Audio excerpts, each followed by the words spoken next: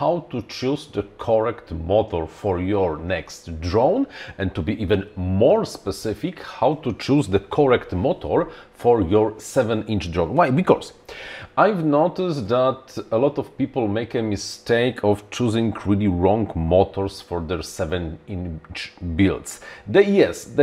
Most of the people concentrate on the kV factor because everybody knows, because it's the public knowledge that with the bigger propeller like the 7-incher, you just don't need as much kV. Because the rotation speed can be lower, and this is fine. But really, many people completely, absolutely forget about the second aspect of the motor for your build, which is the size of the motor. Because the bigger the size, the bigger the dimensions, the bigger the height and the diameter of the stator, the bigger the torque that the motor can produce. If the torque is too high, actually nothing really bad happens if the torque is too high for you, for what you need.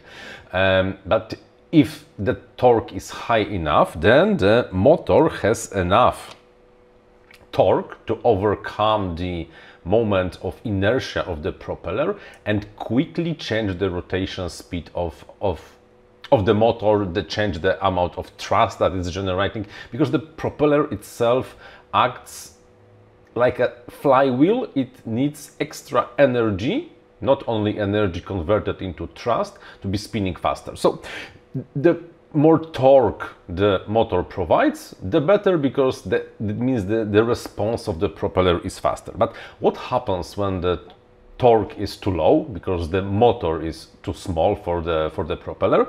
Then something nasty is happening. In theory, well, on the first glance, everything is working just fine, but when you fly it, you see that there is some kind of the bobbing in the FPV feed. The drone is not, the quadcopter is not flying smooth. It does something like this. It drops a nose a little and then increases the nose a little. Many people think this is the vibration from the propellers, but not exactly, because just the response time of the propeller is so high because of the too low torque of the motor that it just goes into this oscillation. You can try to fight it, but it really never really works. And the best solution to not to have this bobbing that usually appears first on the pitch, because pitch is the axis that the drone has more moment of inertia, so it's harder for it to compensate. You just replace the motors with bigger ones. What is torque? Torque is the force times the radius on the moment when the torque is applied. So if the motor is bigger and the same force is applied somewhere over here, so if we have our motor over here with the diameter, and here we're gonna apply a force, because this is the interaction between the magnets over here somewhere and the coil in the stator. The bigger the force and the bigger the radius, the more torque we have. And torque times, I'm not sure if I use the correct symbol. I think this is the correct symbol, as symbol. Torque times the angular speed in radians per second means power. So the same torque, the faster we are rotating, the more power we have, and the power indeed is the multiplication of the angular speed of the motor and the propeller and the torque that currently is delivered. Of course, this is general rule that you need more torque, and even though the rotation speed on the bigger propeller is smaller, that also means that to have the same level, the same moments of acceleration and the inertia to compensate it, you of course need slightly more torque to be on the same level on the power. On what the torque of the motor, like for example this 2206, depends. On the, like I wrote it before, torque is the force value times the distance from the rotation point where the rotation of the motor is applied. So the bigger the diameter, the slightly bigger the torque, even if the same force is applied between the coil and the magnet. But to be honest, we can just omit this factor of the force in our talks, because this is not really relevant. The most relevant part is the volume of the stator of the motor. I don't think I will have to open any of the motors. What's the volume of the stator? Well, like the name says, the volume of the stator is just the volume that stator occupies. The bigger the, of course, here we have axis on our motor. So here we have radius and here we have height. The bigger the volume of our stator, the more copper can be put inside, in the case in form of the wire, into a stator. That means that the motor is able to generate stronger magnetic flux that then is interacting with the magnets on the rotor of the motor, and that means because the forces are bigger, and that means the torque is higher. So it more or less self-describes itself. The bigger the volume of the stator, assuming of course that the motor is made correctly with the correct number of windings and there are no too many empty spaces inside, it's more or less, I don't want to say linear, but we can for our problems just assume that twice the volume of the stator gives twice the torque. On the other hand, why no manufacturer really shares the data about the torque? Hard to tell. Nevertheless, because motors, the size of the motors is usually like 2205 or 2506, we can pretty easily compute the volume of the stator, because first two numbers is the diameter of the stator, and the second two number is the height of the stator in millimeters. Everything in millimeters.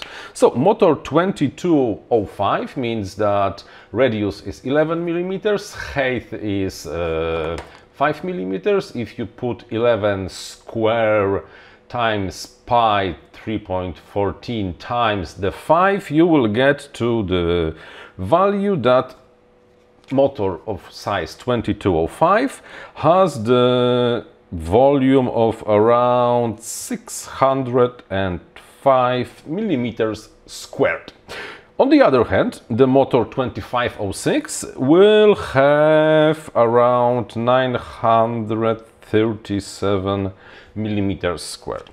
We add 3 millimeters on the diameter, so 1.5 on the radius, we add 1 millimeters on the height, and the volume of the stator is 50% higher. That means that 2506, this motor, can deliver, comparing to this 2205, around 50% more torque, plus the difference on the radius, but we can just skip it. That means that, assuming that we are having the same propeller, this motor will be able to accelerate or decelerate the propeller 50% faster than this one. That's A. If we know more or less how to compute the volume of the stator and how this influences the torque of the motor, let's talk about numbers. For the 5-incher quads, everybody knows that absolute minimum is 2205 motors. That gives us the stator volume around 600 millimeters, not square, triple. I forgot how this is in English, and everybody knows that. But when we go higher, of course, the moments of inertia go higher, and we need bigger minimum values for our propellers to be able to work correctly. So I came up with some numbers based on some experiments and what people put in their drones and stuff like that. So for 5-inch motors, the minimum usable value for the volume of the stator is around 600 millimeters to the third. For 6 inches, The real minimum, of course you can go higher if you want. There's no problem with going higher, because the bigger the stator, the more torque, and you will have nicer experience, is around 700 millimeters square, but for 7 inches you need more or less 900 millimeters to the third. That means that the most popular 2205 is like half too small. That also means that if you want to have a 7-incher, you have to pick a motor size that's at least 900 millimeters squared. So the values that you are interested in for the 7 inches, it's 2207. 2207 is probably the smallest really value that you can even think about using. It has 847. I flight on the 2207, it's fine. Then we have 2208, which is actually 2208 is really a huge motor, because it has more or less 968 millimeter to the third, and you can really easily play on 7 inches with 2208. That also means that 2306 is too small, because it's even less than the volume of the 2207. By the way, all the numbers and the table will be put in the description, so you can check what's the volume of the most popular motor sizes, mini quad motor sizes, so you can more or less know what you should choose. The next value that's nice and usable, 2407. 2407 are really huge motors with around 1000. The real fun, from my perspective, the real fun with the 7 inches begins with more or less 2506, which may be slightly smaller volume than 2407, but still has plenty, and because it's bigger, also the magnets can be slightly bigger. And the perfect size, in my opinion, is 2507, which also has slightly above 1000 millimeters to the third. And if you really want to be bold and have a huge motors, which by the way you really want to have on 7 inches, it's 2508, which delivers a shitload, absolutely shitload of torque. Like I said, the values, the numbers I've showed are in the description, so if you want to just more or less know if your motor is meeting the requirements, then it's there. If you are asking what about if I just use more voltage, will this solve my problem? Yes, the torque depends on the voltage, but then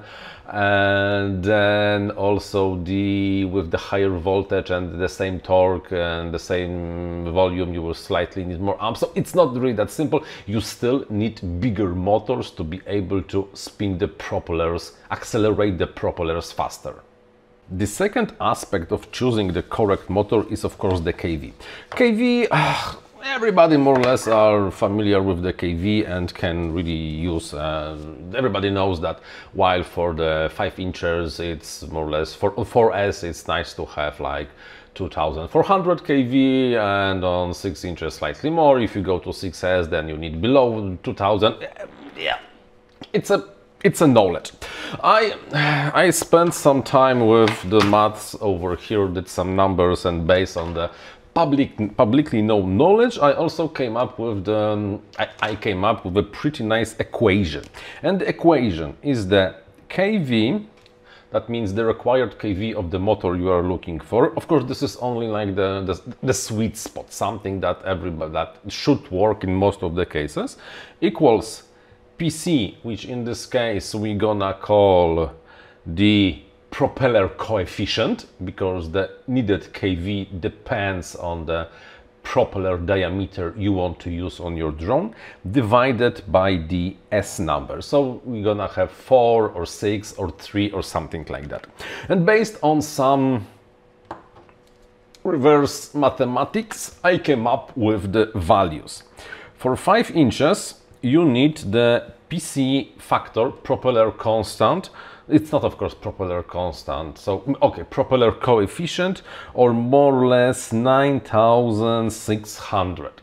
For the 6-incher, you need more or less 6,400, and for 7 inches, you need more or less 7,600. That means that on the 4S, for the 5-incher, you will come up with the 2,400 kV. On the 6Ss, you will land in something more or less 1,900 kV, and for the 7-inchers at around 1,600 kV, which are more or less a sweet spot for really a nice mini quad running those kind of propellers. The numbers once again on the table showing what goes where, what kind of values is there, is in the description, so please take a look, and you might want to remember the equation when the required kV equals propeller coefficient divided by the number of cells inside of your LiPo.